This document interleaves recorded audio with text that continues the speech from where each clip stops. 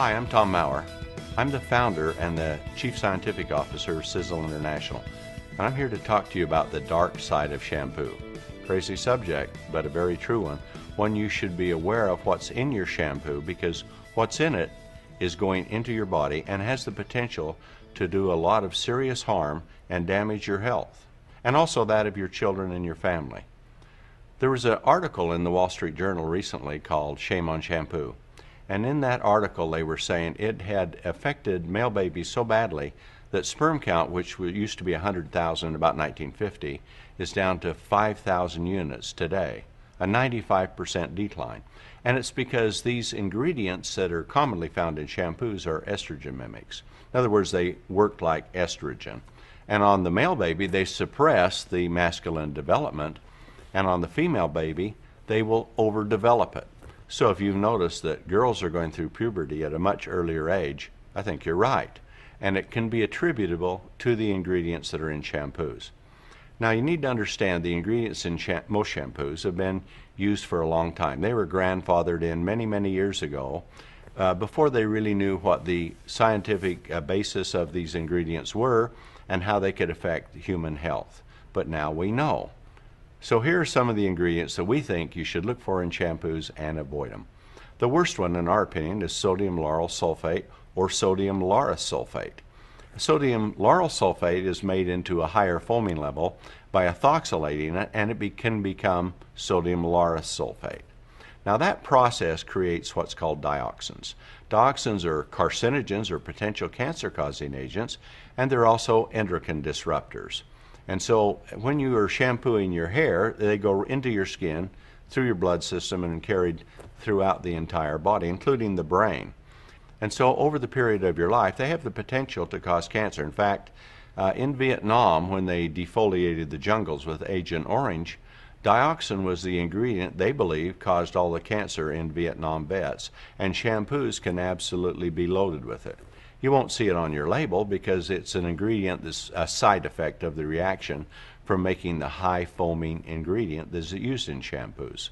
So dioxins are not only carcinogens, they're endocrine disruptors. In fact, they're about 400 times more powerful than estrogen, and the bad thing is they're not metabolized by the liver, so they just keep building up. And they're especially bad in getting into fat cells. Parabens are another compound that's a preservative commonly used in shampoos. And it's also an endocrine disruptor and a carcinogen. And a recent study just showed that 94% of all breast cancer cells contain parabens. And we believe that most breast cancer cells will contain dioxins too, since it builds up in the fatty tissues. Now, these endocrine disruptors are very damaging to the male and the female system, but that isn't all.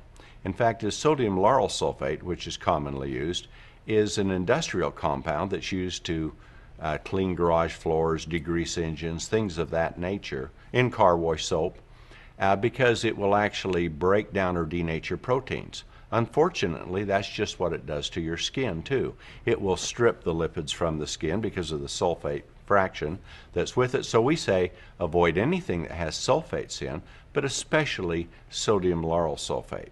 In fact, studies show that it can actually penetrate through the skin and go to the brain and all of the major organs, and because it'll denature proteins, it has the potential to be a very serious health hazard.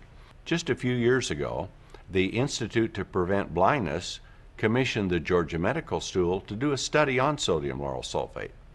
And they wanted to see if it would keep children's eyes from developing properly. So they tested on animals, and guess what they found? Young mammals' eyes did not develop properly if they were tested with sodium lauryl sulfate. But they also said it damaged the eyes so badly that it might cause cataracts in adults. Those are pretty serious things, and they're in shampoo. The shampoo which you think is so safe can be so potentially harmful. So if all these studies weren't bad enough, there's a study from the University of Helsinki in Finland, and also a German study that showed that sodium Laureth sulfate, which is commonly used in almost all hair shampoos, could inhibit the growth of hair. Hair normally grows about 4 years and then it falls out for 3 months. But in their studies, if sodium Laureth sulfate was used, hair would only grow about 2 years, and then it would fall out and become dormant for 2 years. So if you're wondering as you're getting older, why your hair isn't as thick or growing as vigorously as it did when you're younger, sodium lauryl sulfate may well be the answer. So what's the answer for you? Well, the answer for you is to find a shampoo that does not contain these potentially harmful ingredients. Anything that has the word Laureth, PEG, sodium lauryl sulfate, sodium lauryl sulfate, sulfates, parabens, those are the ingredients that we think are the most potentially harmful in shampoos.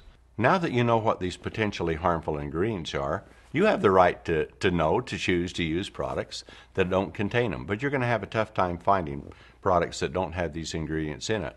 But with SISEL International, our mission is to make products without any of the potentially harmful ingredients and to use the finest blend of the most elegant ingredients for skincare and hair care that's possible. SISEL shampoo is elegant and rinses and leaves your hair beautiful. The best thing about it is what's not in it.